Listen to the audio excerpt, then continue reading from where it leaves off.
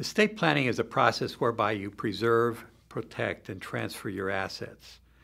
It involves many times a living trust, but it's much more than that. There's wills, powers of attorney, medical healthcare directives. There are also other vehicles for preserving your assets and not just disposing of them. If you have considerable wealth, there are several techniques available to reduce or even avoid estate taxes. One of the things you can do is to set up a family limited liability company or family limited partnership and get a minority discount.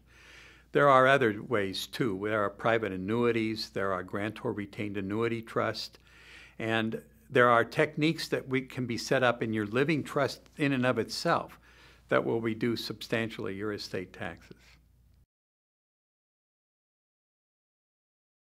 If you're a high net worth individual, I can help you because I understand what your needs and concerns are. I know that you're worried about estate taxes. You're worried about passing your assets on to the next generation in an efficient and cost-saving manner. I understand the strategies that are involved. In fact, I've come up with some of the strategies myself that are involved in making sure that the assets pass to the next generation without incurring estate taxes.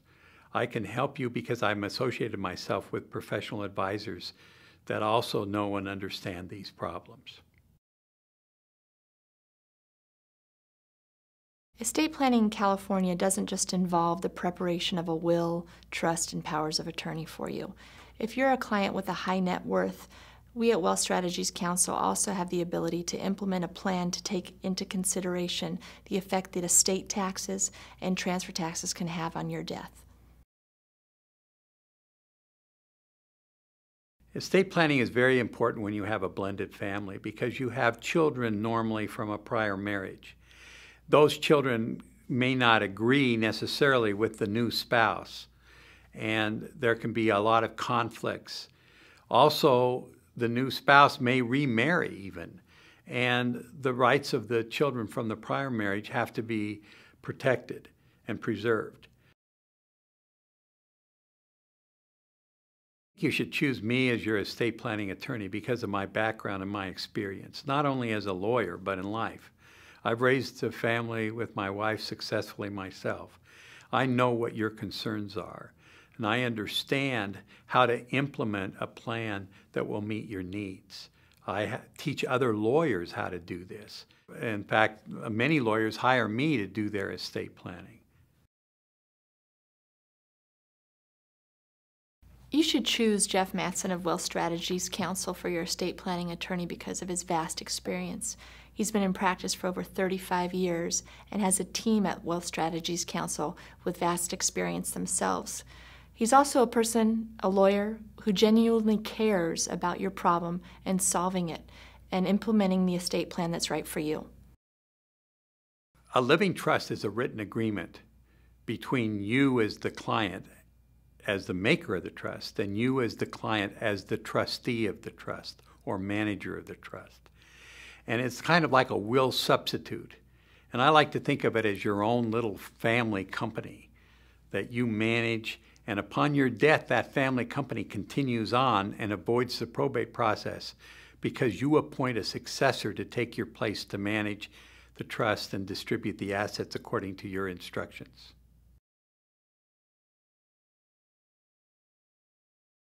You do need a will if you have a living trust. It's referred to as a pour-over will. In the event that there's assets inadvertently left out of your trust, a pour-over will allows them to pour back into the terms of the trust. A will is also necessary to appoint an executor to act for you in the event that there is a proceeding that does need to be brought before the court. And most importantly, it is necessary if you have children. It allows you to name a specific individual to act as guardian of your minor child in the event that something happens to you.